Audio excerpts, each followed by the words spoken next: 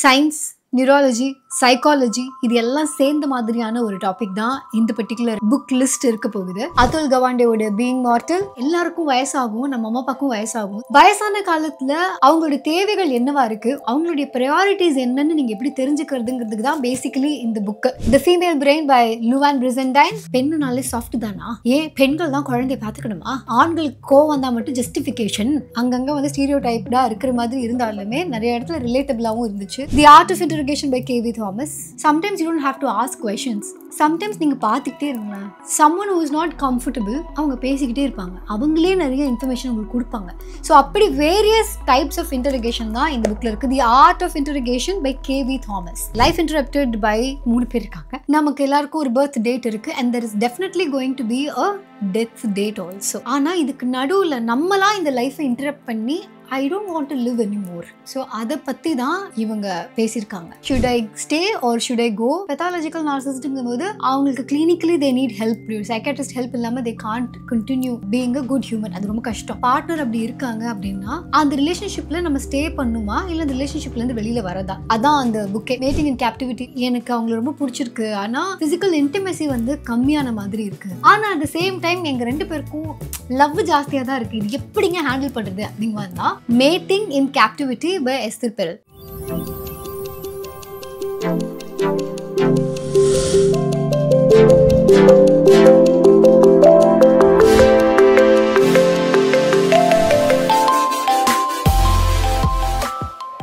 First one, இந்த book நான் வந்து படித்தது 2020ல and then அதை நான் ரிவ்யூ பண்ணது 2025ல. 2020ல இந்த புக்கு நான் வாங்கினதுக்கான முக்கியமான காரணம் என்னோட அப்பாவுக்கு வந்து அப்போ தான் கேன்சர்னு டயக்னோஸ் பண்ணியிருந்தாங்க. So I really wanted to understand இந்த டாக்டர்ஸ் கிட்டேயோ இல்லை வந்து எஸ்பெஷலி அப்பா கிட்டேயோ அந்த மாதிரி ஒரு ரொம்ப பயப்படக்கூடிய ஒரு விஷயம் நடக்கும்போது நம்ம எப்படி அதை ஹேண்டில் பண்ணுறது. ஏன்னா அந்த நேரத்தில் ரொம்ப இமோஷ்னலாக இருக்கிறது அப்படிங்கிறது will not help the patient. But at the same time அவங்களோட இமோஷன்ஸை நம்ம டினை பண்ணிட்டோம்னா இட் டசன்ட் ஈவன் மேட்டர் இல்லையா? ஏன்னா அவங்களது டினை பண்ணிட்டோம்னா what else matters in life? We are all emotional beings.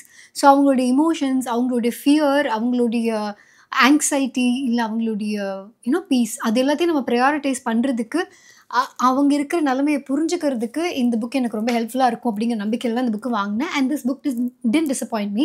Atul Gawande எழுதின பீயிங் மார்டல் இந்த புக்கு வந்து நான் யாருக்கு சஜஸ்ட் பண்ணேன் அப்படின்னா, லெட்ஸ் சே எல்லாருக்கும் வயசாகும், நம்ம அம்மா அப்பாவுக்கும் வயசாகும். திடீர்னு நம்ம அம்மாவோட கண்ணுக்கிட்ட இந்த சுருக்கம் பார்க்கும்போதோ இல்லை அப்பாவோட தலைமுடி ஃபுல்லாக வெள்ளையை பார்க்கும்போதோ லைட்டாக அவங்க கூன் போடும்போதோ இல்லை அவங்க ஸ்கின் சாகி ஆகும்போதோ நம்ம அம்மா அப்பாவுக்கு எப்போ வயசாக ஆரம்பிச்சதுன்னு நமக்கு ஒரு கேள்வி வரும். அண்ட் அந்த வயசான காலத்தில் அவங்களோட தேவைகள் ரொம்ப மாறுபடும். அவங்க யூஸ் பண்ணுற பொருட்கள்லேருந்து, அவங்க பார்க்குற ஃபோன் ஸ்க்ரீன்லேருந்து, பாத்ரூமில் பண்ணக்கூடிய சேஞ்சஸ், இந்த மாதிரி நிறைய விஷயங்கள் நம்ம மைண்டில் வச்சுக்கணும். ஏன் இப்படி கண்ணாடி போட்டு இப்படி படிக்கிறது தானே நார்மல். ஒரு பாயிண்டில் ஏன் அவங்க கண்ணாடி போட்டு இப்படி பார்க்குறாங்க? What happens? ஏன் வயசாகும் போது அவங்களுக்கு ஒரு பெரிய விஷயமா இருக்குது நேராக பார்க்குறத விட இப்படி வச்சு நியூஸ் பேப்பர் படிக்கிறது? இதெல்லாம் நீங்கள் நோட் பண்ணியிருந்தீங்க அப்படின்னா வயசான காலத்தில் அவங்களுக்குள்ள என்ன சேஞ்சஸ் நடக்குது, அவங்களோட தேவைகள் என்னவா இருக்குது. ஒருவேளை அவங்களுக்கு ஏதாவது உடம்பு சரியில்லாமல் போகுதுன்னு நீங்கள் ஹாஸ்பிட்டல் கூட்டிகிட்டு போகிறீங்க அப்படின்னா அந்த டாக்டர்ஸ்கிட்டையும் உங்கள் பேரண்ட்ஸ்கிட்டையோ இல்லை தாத்தா பாட்டிக்கிட்டேயோ என்ன கான்வர்சேஷன் வச்சுக்கணும், அவங்களுடைய ப்ரையாரிட்டிஸ் என்னன்னு நீங்கள் எப்படி தெரிஞ்சுக்கிறதுங்கிறதுக்கு தான் பேசிக்கலி இந்த புக்கு. அதுல் கவாண்டே எழுதின being mortal, medicine and what matters in the end. அடுத்தது கொஞ்சம் கான்ட்ரவர்ஷியலான ஒரு புக் தான் இது. ஏன்னா நம்ம வந்து ஜெண்டர் அப்படிங்கிறது வந்து இருக்கக்கூடாது, யூனிசெக்ஸான விஷயங்கள் இருக்கணும் அப்படின்னு நினைக்கிறோம். இந்த பர்டிகுலர் ஆத்தரோட இன்டர்வியூலையுமே சொல்லியிருப்பாங்க, லைக் ஐ திங்க் ஒரு ஸ்பீச்சில் சொல்லியிருப்பாங்க. அவங்க என்ன சொல்லியிருப்பாங்கன்னா, நான் காலேஜ் படிக்கும்போது எனக்கு ஒரு தாட் இருந்தது, எனக்கு ஒரு குழந்தை பிறந்தா பெண் குழந்தைன்னா பார்பி டால் கொடுக்கறது, குக்கிங் செட் வாங்கி கொடுக்கறது அந்த மாதிரி இருக்கக்கூடாது. பையன் குழந்தைன்னா உடனே கார் வாங்கி கொடுக்கறது, அந்த மாதிரி கன்று வாங்கி கொடுக்கறது அப்படி இருக்கக்கூடாது. நான் யூனிசெக்ஸ் டாய்ஸ் வாங்கி கொடுக்கணும் அப்படின்னு ஆசைப்பட்டேன். ஆனால் நான் கொஞ்சம் படித்து தெரிஞ்சுக்கிட்டதுக்கப்புறமா, நிறைய ரிசர்ச் பண்ணதுக்கப்புறமா ஒரு விஷயம் புரிஞ்சுக்கிட்டேன். there is nothing called unisex brain அப்படின்னு அவங்க சொல்கிறாங்க. அதாவது there is a female brain, there is a male brain. நமக்கு பிடிச்சிருக்கோ பிடிக்கலையோ, அண்ட் அந்த மேல் பிரெயின்லையும் ஃபீமேல் பிரெயின்லையும் ஹார்மோன்ஸ்லாம் அதுக்கு தகுந்த மாதிரி வேலை செய்யுது. அண்ட் அதுதான் நமக்குள்ளே இருக்கிற இந்த டிஃப்ரென்சஸை கொண்டு வருது. ஸோ அதுக்கு யூனிசெக்ஸ் டாய்ஸ் நீங்கள் கொடுத்தாலுமே, எக்ஸாம்பிள் அவங்க ஒன்று சொல்லியிருப்பாங்க, ஒரு பெண் குழந்தைக்கு நீங்கள் ஒரு காரே கொடுத்தா கூட அந்த காரையுமே போத்தி அதை வந்து தாளாட்டி அந்த மாதிரிலாம் வந்து பெண் குழந்தைங்க பண்ணுவாங்க தான். ஸோ அப்படின்னு சொல்லி அந்த ஸ்டீரியோ டைப்ஸுக்கு கொஞ்சம் ரிசர்ச்சில் அவங்க பேக்கப் பண்ண மாதிரியும் ஒரு பக்கம் இருந்தது. பட் நான் வந்து ஓகே அவங்க ஸ்டீரியோ டைப் பண்ணலை அப்படின்னு மைண்டில் ஏற்றிக்கிட்டேன் அப்படின்னா, அதை தாண்டி சயின்ஸ் மூலமாக அவங்க என்ன சொல்ல வராங்க அப்படிங்கிறது பார்க்கறதுக்கு தான் த ஃபீமேல் பிரெயின். ஸோ இந்த புக்கு வந்து it might challenge your thinking, it might make you feel uncomfortable. ஏன்னா பெண்ணுனாலே சாஃப்ட் தானா, ஏன் பெண்கள் தான் குழந்தைய பார்த்துக்கணுமா, ஏன் ஆண்களுக்கு கோவம் வந்தால் மட்டும் ஜஸ்டிஃபிகேஷன், இந்த மாதிரி நமக்கு நிறைய கேள்விகள் இருக்கிறதுல அவங்க வந்து ரிசர்ச் படி ஏன் ஆண்களால் ஒரு கோவம் வந்து அதை கண்ட்ரோல் பண்ண முடியாமல் ஏன் அவங்க கோவப்படுறாங்க, அதே இடத்துல ஒரு பெண் இருக்கும்போது அந்த சண்டை நிறுத்துறதுக்கு ஏன் அவங்க எஃபர்ட் போடுறாங்க, அந்த மாதிரியான பல விஷயங்களை வந்து இவங்க பேசியிருக்காங்க. அண்ட் இது எல்லாத்துக்குமே அவங்க சயின்டிஃபிக்லி ஒரு பேக்கப் வந்து கொடுத்துருக்காங்க. ஆனாலும் இது கான்ட்ரவர்ஷியல் இருக்கிறதுக்கான காரணம் என்னென்னா things that we are fighting against. அதுக்கு ஏன் காலங்காலமாக ஒரு சில விஷயம் இருக்குது அப்படிங்கிறது வந்து கொஞ்சம் நியாயப்படுத்தியிருக்காங்க. கொஞ்சம் கஷ்டமாக தான் இருந்தது படிக்கிறதுக்கு. பட் ஸ்டில் எனக்கே படிக்கும்போது எப்படி தான் இருந்தது, எப்படிங்க ஒரு பொண்ணோட அப்போ ஒரு ரிலேஷன்ஷிப்பில் இருக்கிறது, ஒரு பொண்ணுக்கு வந்து மாதம் ஃபுல்லாக வாரம் மூடு மாறிக்கிட்டே இருக்கும்னா எப்படிங்க அது அப்படிங்கிற மாதிரி தான் இருந்தது ஒரு சில இடத்துல படிக்கும்போது. பட் ஸ்டில் எனக்கு இன்னொரு பக்கம் எப்படி இருந்துச்சுன்னா, லெட்ஸ் சே என்னோட பிரெயின் இப்படி தான் வேலை பார்க்குதுன்னு வச்சுக்கோங்களேன். நான் என்னோட எக்ஸ்பீரியன்ஸ்லேருந்து சொல்கிறேன். ஸோ இந்த பீரியட்ஸ் வந்த ஒரு ஃபர்ஸ்ட் 2 வீக்ஸ் வந்து நான் வேறு ஒரு ஆள். பீரியட்ஸ் வரதுக்கு முன்னாடி ஒரு 2 வாரம் இருக்குல்ல, நான் வேறு ஒரு ஆள். ஒரு மாதத்துலேயே 4 வாரம் தான் இருக்குது. அதில் நான் 2 வாரத்தில் ஒரு பர்சனாலிட்டியில் இருப்பேன், 2 வாரத்தில் நான் வேறு ஒரு பர்சனாலிட்டியில் இருப்பேன். Behaviour like as a whole பர்சனாக மாறாது. ஆனால் ஐ டெஃபினெட்லி நோ ஒரு ஃபர்ஸ்ட் வீக் ஆஃப் மை பீரியட்ஸில் இல்லை செகண்ட் வீக் ஆஃப் மை பீரியட்ஸில் நான் என்ஜாய் பண்ணக்கூடிய விஷயங்கள் third week of my periods இல்லைனா ஃபோர்த் வீக்கில் இருக்கல இரிட்டேட்டிங்காக இருக்கும். எனக்கு எல்லாமே இப்போ குறையவே தெரியும். ஸோ எனக்கு வந்து ஓகே இது என்ன தான் அங்கங்கே வந்து ஸ்டீரியோ டைப்டாக இருக்கிற மாதிரி இருந்தாலுமே நிறைய இடத்துல ரிலேட்டபிளாகவும் இருந்துச்சு. ஸோ அதனால ஐம் சஜஸ்டிங் திஸ் புக். இதோடைய மாமி பிரெயின்னு ஒரு சாப்டர் இருந்தது. ஸோ அது எனக்கு ரொம்ப பிடிச்சிருந்தது. அது முதல்ல நான் வீடியோவாக வந்து ரிலீஸ் பண்ணிட்டேன். அண்ட் த ஃபீமேல் பிரெயினுடைய வீடியோவும் I think by this video is releasing, I think that will also be out. Do check out the book, do check out the video. நம்ம இந்தியாவோட இன்டெலிஜென்ஸ் பியூரோவில் இருந்த லைக் பல வருஷம், ஐ திங்க் எவ்வளோ வருஷம் 36 years of சர்வீஸில் இருந்த ஒருத்தர் தான் இந்த புக்கை எழுதியிருக்காரு. இந்த புக்கோட ஸ்பெஷாலிட்டி என்னன்னு சொல்கிறேன். இப்போது நம்ம வந்து யாரோ ஒரு டெரரிஸ்ட் இல்லைன்னா வந்து ஒரு பயங்கரமான ஒரு நம்ம வந்து அக்செப்ட் பண்ணிக்க முடியாத ஒரு க்ரைம் பண்ண ஒரு பர்சன், அவங்கள வந்து நல்லா முட்டி தட்டுங்க சார், அவன்ட்டு எப்படி உண்மையாக வரவழைங்க சார் அப்படின்னு சொல்லிட்டு நம்ம சொல்லுவோம் இல்லையா. ஸோ என்ன பண்ணால் அவங்க உண்மையை சொல்லுவாங்க அப்படிங்கிறதுக்கு எவ்வளோ தூரம் எவ்வளோ எக்ஸ்டென்ட் போகிறாங்க இன்டெரிகேட்டிவ் ஆஃபீஸர்ஸ். ஆனால் எந்தெந்த மெத்தட்ஸ்லாம் வந்து வேர்ல்ட் லெவலில் அக்செப்டட், எந்தெந்த கண்ட்ரீஸ் வந்து அந்த மெத்தட்ஸை தாண்டி இன்ஹியூமன் மெத்தட்ஸுக்கு போகிறாங்க. ஃபார் எக்ஸாம்பிள் அதிகமாக தண்ணி கொடுத்துக்கிட்டே இருக்கிறது, இல்லைனா வந்து இன்னும் நிறைய ஹீட் அந்த ரூமில் இருக்கிறது. ஸோ இதெல்லாம் இன்ஹியூமன் கண்டிஷன்ஸ், நம்மளால் அதை பேர் பண்ணிக்க முடியாது இல்லையா. ஸோ அந்த மாதிரி சுச்சுவேஷனில் ஒருத்தவங்களை போட்டு அது மூலமாக உண்மையை வர வைக்கிறது, அது கரெக்டாக தப்பா? ஏன்னா சம்டைம்ஸ் வந்து ஒரு பாயிண்டில் அவங்களால வந்து அந்த கண்டிஷன்ஸ் தாங்க முடியாமல் அவங்க தப்பே பண்ணலனாலும் ஒரு பாயிண்டில் சரி நான் தான் பண்ணேன், இப்போ என்னை எப்படி சாவடிக்கிற அளவுக்கு என்னை கொடுமைப்படுத்துறீங்க, என்னை கொன்றுங்க பேசாமன்னு ஒருவேளை அவங்க அந்த உண்மையை ஒத்துக்கிட்டாங்கன்னு வச்சுக்கோங்களேன். நம்மளோட கான்ஸ்டியூஷனில் இருக்கிற முக்கியமான விஷயம், குற்றவாளி கூட தப்பிச்சா பிரச்சனை கிடையாது, ஆனால் ஒரு நிரபராதி கூட வந்து மாட்டக்கூடாது, அவங்க தப்பான ஐ மீன் ராங் அக்யூசேஷன்ஸில் அவங்க உள்ளே மாட்டிடக்கூடாதுங்கிறது நம்மளோட கான்ஸ்டியூஷனுடைய ஒரு பேசிக்கான ஒரு விஷயம். அதுக்கு எதிராக இந்த மாதிரி இன்ஹியூமன் மெத்தட்ஸில் இன்ட்ரோகேஷன் நடக்கும்போது என்ன மாதிரிலாம் ஆகுது அதை பற்றியும் அவங்க பேசியிருப்பாங்க. ப்ளஸ் எனக்கு எப்படி இருந்ததுன்னா, இதில் ஒன்று எக்ஸ்பெரிமெண்ட் வேறு பண்ணேன். அவங்க சொல்லியிருப்பாங்க sometimes you don't have to ask questions, sometimes நீங்கள் பார்த்துக்கிட்டே இருங்களேன், someone who is not comfortable அவங்க பேசிக்கிட்டே இருப்பாங்க, அவங்களே நிறைய இன்ஃபர்மேஷன் உங்களுக்கு கொடுப்பாங்க. ஸோ அப்படி வேரியஸ் டைப்ஸ் ஆஃப் இன்டர்கேஷன் தான் இந்த புக்கில் இருக்குது. தி art of integration by KV Thomas. It's an interesting read, படிச்சு பாருங்கள். அண்ட் தென் இந்த புக்கு வந்து நான் ஒரு ஆஃபரில் இருந்தது, எங்கேயோ ஒரு மாலுக்கு போயிருந்தபோது நான் அப்படி வாங்கினது 50% ஆஃபரில் இருந்துச்சு, அதனால் இந்த புக்கு வாங்கினேன். ஐ வாஸ் வண்டரிங், ஏன்னா யூஸ்வலி இந்த மாதிரி நான் ஷாப்ஸில் போய்ட்டு ஆஃபரில் வாங்கின புக்கு நிறைய புக்கு நான் படித்தது கிடையாது. ஸோ இதுவும் அப்படி தான் இருக்கும் போல இருக்குது அப்படின்னு நினச்சேன். ஆனால் இந்த புக்கு வந்து ரொம்ப இம்பார்ட்டண்ட்டான ஒரு விஷயத்தை பற்றி பேசியிருக்கு. லைஃப் இன்டரப்டட் பை 3 பேர் எழுதியிருக்காங்க, அம்ரிதா திரிபாதி, அபிஜித் மத்கர்னி, சௌமித்ரா பத்தாரே. ஸோ இந்த புக்கு என்ன அப்படின்னா, life interrupted is all about நம்ம எல்லாருக்குமே இந்த உலகத்துக்கு வரோம், நமக்கு எல்லாருக்கும் ஒரு பர்த் டேட் இருக்குது, and there is definitely going to be a death date also, a date of death. ஆனால் இதுக்கு நடுவில் நம்மளாம் இந்த லைஃப்பை இன்டரப்ட் பண்ணி I don't want to live anymore அப்படின்னு ஒரு தாட்டோ இல்லை அந்த ஒரு டெசிஷனோ எடுக்கிறது இருக்கு இல்லையா? ஸோ அதை பற்றி தான் இவங்க பேசியிருக்காங்க. அண்ட் இவங்க சொன்ன ஒரு முக்கியமான விஷயம் என்ன அப்படின்னா, சுயசைடை வந்து when we will say they killed themselves அப்படின்னு நம்ம சொல்லுவோம். ஏன்னா கில்லிங்குங்கும் போது அது ஒரு க்ரைம் ஆகிடுது. ஆனால் இவங்க சொல்லுவாங்க you should not say it as killing themselves. They didn't kill themselves. ஓகேவா? இட் இஸ் மோர் லைக் ஒரு சூசைட் அட்டெம்ப்ட் தான் அது, ஒரு அட்டெம்ப்ட் சூசைட் தான் அது. ஸோ இல்லை அவங்க சூசைட் பண்ணிக்கிட்டாங்கங்கிறது உண்மை. ஆனால் கில்லிங்னு சொல்லும்போது அது ரொம்ப கொடூரமாக மாறுது. அண்ட் இந்த நிறையா நம்மளுடைய டேட்டா படி நிறையா சூசைடல் டெத்ஸ் வந்து வேற ஒரு பேரில் ரெஜிஸ்டர் ஆகுது. It is not registered at suicide. Especially farmer சூசைட்ஸை பொறுத்த வரைக்கும் மற்ற காரணங்கள் அதர்ஸுங்கிற மாதிரி போட்டுடுறாங்க. எப்படி data is also not giving the right picture.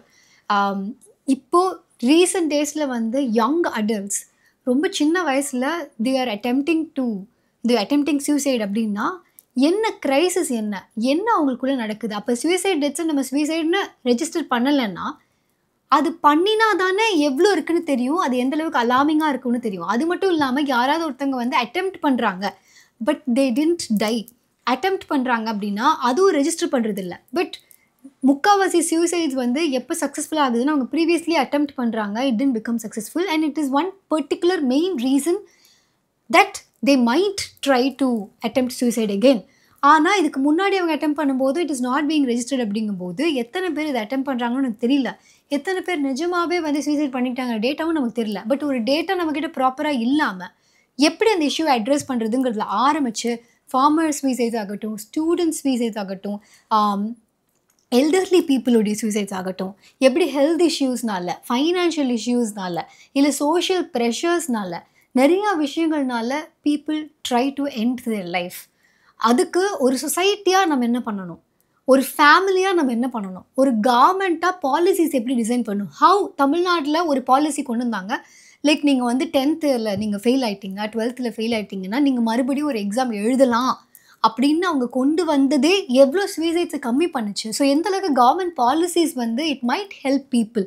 So யாராவது ஒருத்தவங்க வந்து அவங்க சூசைட் பண்ணிக்கிட்டாங்க அப்படின்னா அது ஒரு தனி ஆக்டாக பார்க்காம ஹவு ஆஸ் அ சொசைட்டி நம்ம அது காரணமாக இருந்திருக்கோம். Every single person taking responsibility and how as a society we should vote for people who will bring the right policies. So இது எல்லாத்தையும் மைண்டில் வச்சு இந்த புக்கில் வந்து நிறைய விஷயங்கள் அவங்க எழுதியிருக்காங்க. It's a well researched book on பீப்புளோட மைண்ட் செட். எஸ்பெஷலி அவங்க இந்த எல்டர்லி பீப்புள் பற்றி ஒன்று சொல்லியிருப்பாங்க. அவங்க என்ன சொல்லியிருப்பாங்கன்னா, பீப்புள் அது ரொம்ப வயசானவங்க, த மோர் illnesses they have they ten to think about suicide. And when it comes to men after retirement, what goes on in their mind. So இந்த மாதிரி when they lose the identity, ஏன்னா ஒரு 60 வயசு வரைக்கும் அவங்களுக்கு ஒரு ஐடென்டிட்டி இருக்குது. அந்த ஐடென்டிட்டி ஒரு 60 வயசில் ரிட்டையர்மெண்ட்டில் போனதுக்கப்புறம் அந்த ஐடென்டிட்டி க்ரைசிஸ் அவங்களுக்கு எப்படி ஹேண்டில் பண்ணுறதுக்கு இருக்குது. ஸோ இந்த மாதிரி பல முக்கியமான விஷயங்கள் இந்த புக்கில் பேசியிருக்காங்க. Life interrupted. ஸோ இதையும் தாண்டி ஒரு 2 book which I don't have as a book but ரொம்ப இம்பார்ட்டண்ட்டான ஒரு புக்கு. ரமணி துர்வசாலா வந்து ஒரு புக்கு எழுதியிருப்பாங்க. நமக்கு லெட்ஸே நம்மளுடைய பார்ட்னர் பயங்கர ஒரு பெத்தாலஜிக்கல் நார்சிசிஸ்ட். இப்போ நார்சிசிஸ்ட்னு சொல்லும்போது நம்ம எல்லாருமே ஒரு சில நேரங்களில் அப்படி இருப்போம் தான். ஆனால் பெத்தாலஜிக்கல் நார்சிசிஸ்ட்டுங்கும்போது அவங்களுக்கு கிளினிக்கலி தே நீட் ஹெல்ப். அப்படி ஒரு சைக்காட்ரிஸ்ட் ஹெல்ப் இல்லாமல் they can't continue being a good human. அது ரொம்ப கஷ்டம். ஸோ அப்படி இருக்கும்போது நம்ம பார்ட்னர் அப்படி இருக்காங்க அப்படின்னா அந்த ரிலேஷன்ஷிப்பில் நம்ம ஸ்டே பண்ணுமா, இல்லை அந்த ரிலேஷன்ஷிப்லேருந்து வெளியில் வரதா? டியூ டு வேரியஸ் ரீசன்ஸ் நமக்கு வந்து அந்த ரிலேஷன்ஷிப் விட்டு போகிறதுக்கு ரொம்ப கஷ்டமாக இருக்கும். ஆனால் should you stay R should you leave? அதான் அந்த புக்கே, should I stay R should I கோ. அவங்க இதில் என்ன சொல்கிறாங்கன்னா, உங்கள் நார்சிஸ்டிக் பார்ட்னரை பற்றி எல்லாமே தெரிஞ்சுக்கோங்க, இதுதான் சிச்சுவேஷன் புரிஞ்சுக்கோங்க. புரிஞ்சுக்கிட்டு அவங்க மாறணும், சிச்சுவேஷன் மாறணும்னு எதிர்பார்க்காதீங்க. இப்படி தான் இனி அடுத்த ஒரு 50 வருஷம் இருக்க போகுதுன்னா நீங்கள் அந்த ரிலேஷன்ஷிப்பில் இருக்கணுமா வேண்டாமா அப்படிங்கிறத அந்த நாலேஜோட ஒரு முடிவு எடுங்கிறது அந்த புக்கில் இருக்கும்.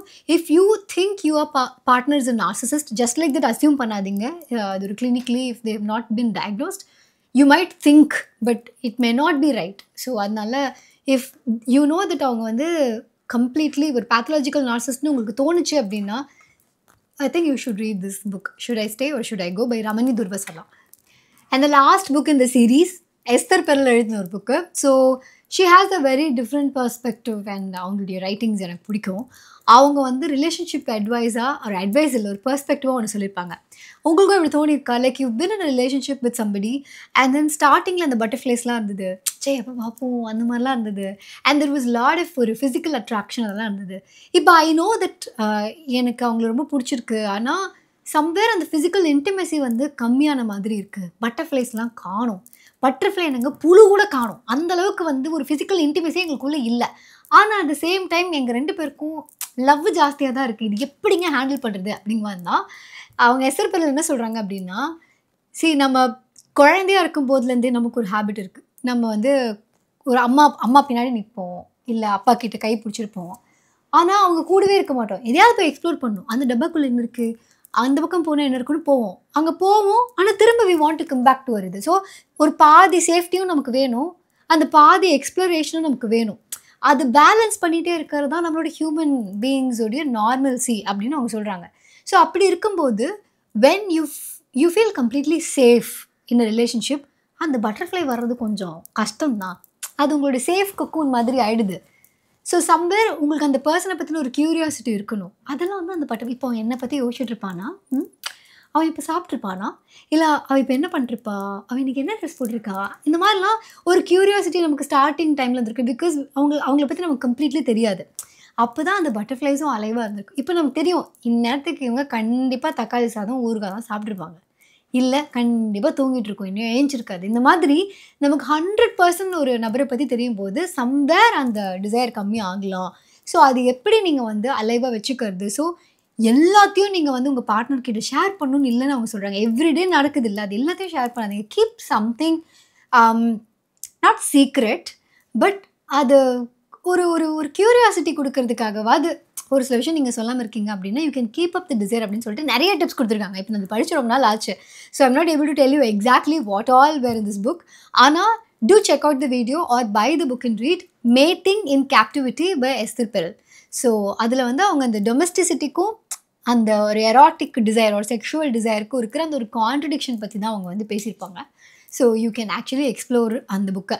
ஸோ இதுதான் நம்ம லிஸ்ட்டில் இருக்கிற சயின்ஸ், சைக்காலஜி, ஹெல்த் லிஸ்ட்டில் இருக்கிற புக்ஸ் இதெல்லாம் தான்.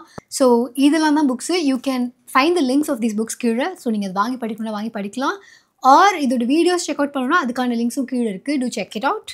அண்ட் இதில் உங்களுக்கு எந்த புக் ரொம்ப பிடிச்சிருக்கோ கீழே கமெண்ட் பண்ணுங்கள். R if you want to suggest any books to the same list கீழே கமெண்ட் பண்ணுங்கள். I will read that in 2026. Okay guys, பாய். நான் இவ்வளோ நேரம் பேசின விஷயங்கள்லாம் நீங்கள் வந்து பாட்காஸ்ட்டாக கேட்கணும் அப்படின்னா அந்த எல்லா புக்ஸோடைய சம்மரிஸ் ஒரு ரெக்கமெண்டேஷன் வீடியோஸ் வந்து ஆடியோவாக பாட்காஸ்ட்டாக நீங்கள் கேட்கலாம். ஸோ இந்த புக்ஸோடைய பாட்காஸ்ட் எல்லா ஆடியோ ஸ்ட்ரீமிங் பிளாட்ஃபார்ம்ஸ்லேயும் அவைலபிளாக இருக்குது. Two check it out and please do tell me how much you love it. Okay, thank you. Bye.